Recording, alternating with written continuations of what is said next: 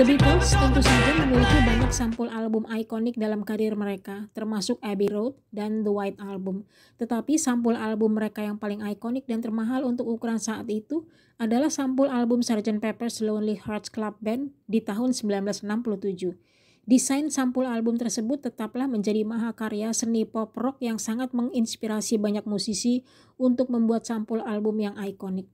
Dirancang oleh seniman Inggris Peter Blake dan istrinya Jane Howard, sampul album Sgt. Pepper's menggambarkan 58 orang yang berbeda, dipilih oleh John Lennon, Paul McCartney, George Harrison, Peter Blake, Jane Howard, dan pakar seni dari London, Robert Fraser.